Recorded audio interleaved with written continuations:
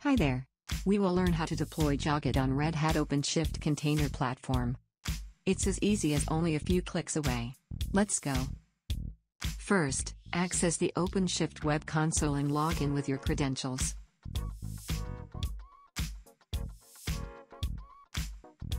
Now, we are in the web console. Let's create a new project to deploy Joget. Key in your preferred project name, display name, and description.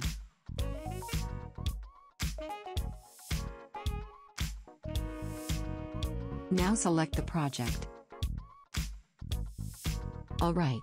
Before we deploy Joget, we shall deploy a database for Joget first. Click on Add to Project, browse the catalog, and select the MySQL image.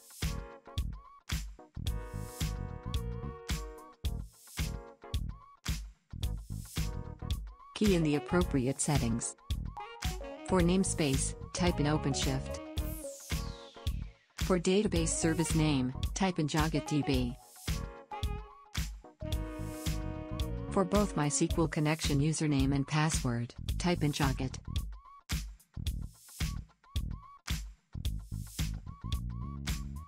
For the MySQL database name, type in JWDB.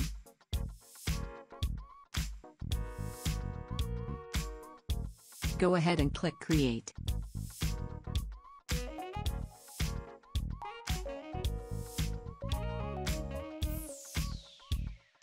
Alright. Now we are ready to deploy the Joget image. But before we proceed further, do ensure you have a valid username and password to access the Red Hat Container Catalog. If you do not have an account, you can register an account via the Red Hat Developer Program. Click on Add to Project again, and select Deploy Image. Select the image name option and click on Create an Image Pull Secret Link. Key in the following details, and your login details for username, password, and email fields.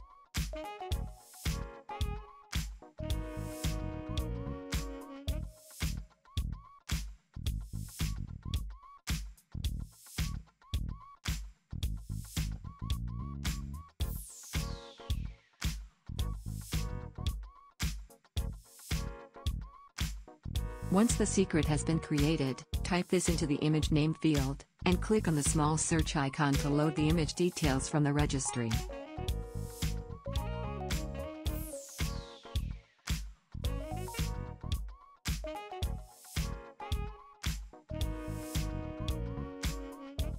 Type in your desired image name, and click Deploy.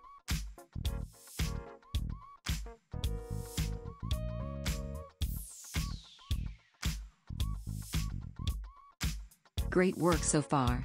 Now, the next step is to add persistent storage to the container for storing configuration files and persistent file uploads. Go to the Applications tab, and click on Deployments. Select the Joget application, and go to Configuration tab. Scroll down until you find the Volume section and click on Add Storage. Now click on Create Storage. For name, type in Joget Data. For access mode, select Shared Access. For size, let's allocate 1 GB for now. Do add more if necessary. Now click Create.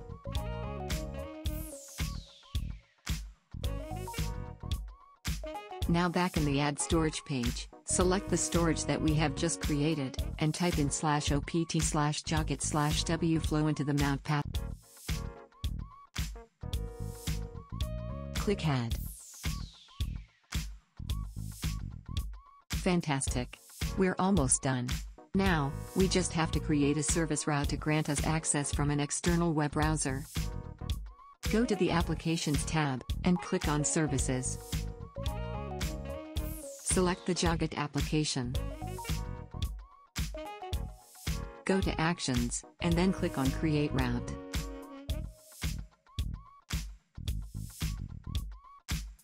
Type in /JW into the path field. Now click Create. And that's it. We are ready to access our Joget instance. Go back to Overview. Next to the application name, we can find a URL here. Click on it to access our Joget platform. Upon clicking the URL, we will see the usual setup page upon initialization of Joget. We shall key in the same database settings we set up earlier.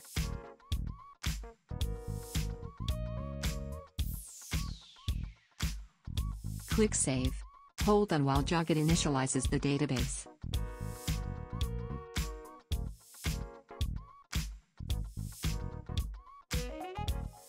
There we go. We are ready to use Joget. Go to our blog to keep up with the latest news and updates from us. See you soon.